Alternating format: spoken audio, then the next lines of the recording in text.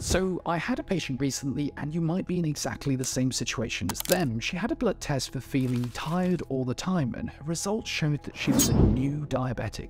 She said to me, "But doc, I don't eat sweets, I don't eat desserts. How can I be diabetic?" Seriously, do you believe she was telling the truth? My name is Khalid, I'm a family doctor from London. In this video, I want to share with you 7 signs that your body gives you to tell you your sugar levels are too high. The truth is, you can be diabetic without eating too many sugary foods. And at the end, I'll explain to you the science behind this. Alright, this better be good. The very first sign to look out for is "You've lost weight."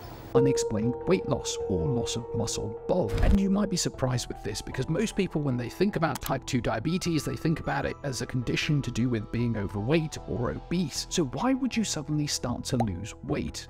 Well, it's got something to do with insulin, and that plays an important role. It's a vital hormone that you can't survive without. It regulates your blood sugar levels, aka your glucose levels. It's released by the pancreas, and it pushes sugar into your cells.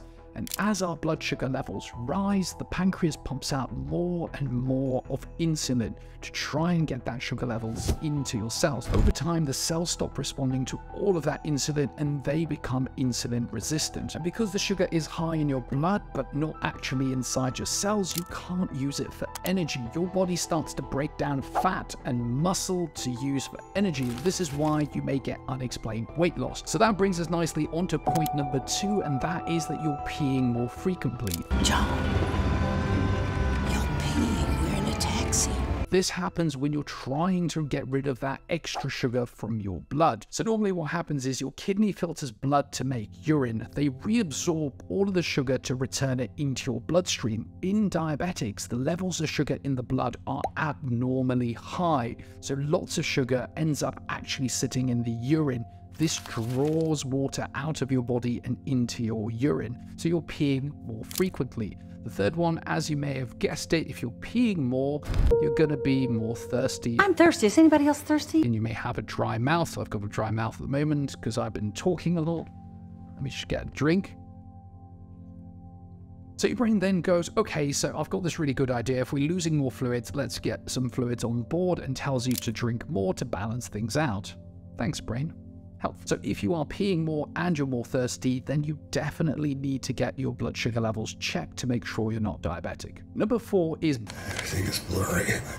It's out of focus. Blurred vision or visual problems. When our blood sugar levels are too high, this can impact the lens in our eyes, and which can cause it to swell up.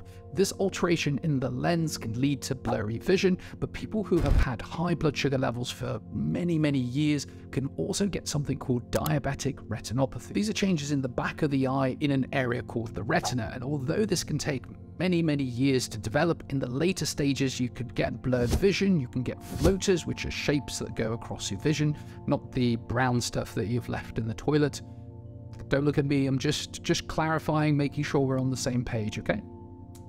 Okay, where was I? You can also get pains in your eye, redness in the eye, difficulty seeing in the dark, and also at the very late stages you can get sudden visual loss. This is why diabetics have yearly checks for things like their vision, their kidneys, their legs, and if they miss those checks, then things could have been picked up a lot earlier, get missed. I always talk to my diabetic patients and tell them it's really important to go to those checkups. Are you tired? Oh, I'm exhausted.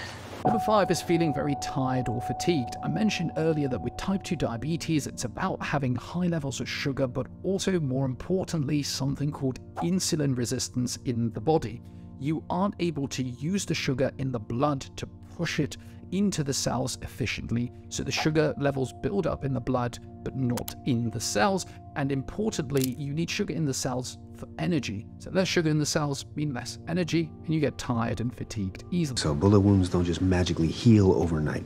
So number 6 is noticing sores or injuries take longer to heal, and this could be down to a few different things. First of all, high sugar levels can impact the blood vessels in our body. This could lead to blood flow issues and circulation issues. Wounds need good blood flow, oxygen, nutrients to heal quickly. So if you have poor circulation, it's going to take longer to heal. Secondly, you can also get something called neuropathy, which means high sugar levels are damaging the nerves. And this could lead to pins and needles, tingling, and loss of sensation. And this is bad because pain, believe it or not, is a good thing. If you have a stone in your shoe, what do?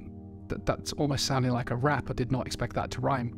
So you take your shoe off and you check where the stone is, you take it out and chuck it away. With diabetics, if they've got a loss of sensation, they may not notice that stone, so it may cause blisters, scrapes, wounds to get worse, and you're more likely that those areas are also going to get infected. Rap battle is going to stop now. As a caveat to that, diabetics are also more prone to infections in other parts of the body too. That brings us nicely on to point number 7, which is our final one, and that is getting itching around the groin, armpits, genitals, and breast. When you have high sugar levels, you're more prone to fungal infections like thrush. They often grow in moist, damp areas. They are also more common in diabetics because high sugar levels create an overgrowth of them. In addition to this, high sugar levels over time could also weaken our immune system. This means that diabetic patients who are more prone to infections are less likely to be able to fight them off due to a compromise in their immune system and also the poor circulation we talked about. And so many people can have type 2 diabetes for years without realizing it because early symptoms can be quite vague. Some additional symptoms to look out for men would be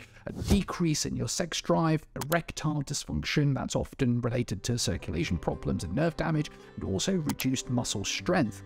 For women, it's the symptoms we talked about, but also they can get vaginal dryness, recurrent urinary tract infections, and thrush, obviously, and also dry, itchy skin. And so it's super important to see your healthcare professional if you have any of these symptoms to fully test yourself for diabetes.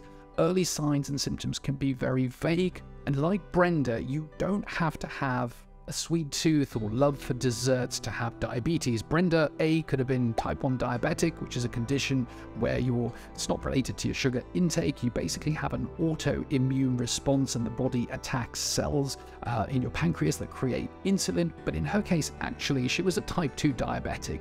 And the key part for her was insulin resistance, and this can happen due to a number of different reasons, including genetics, excess body fat, especially around the tummy part, and a sedentary lifestyle.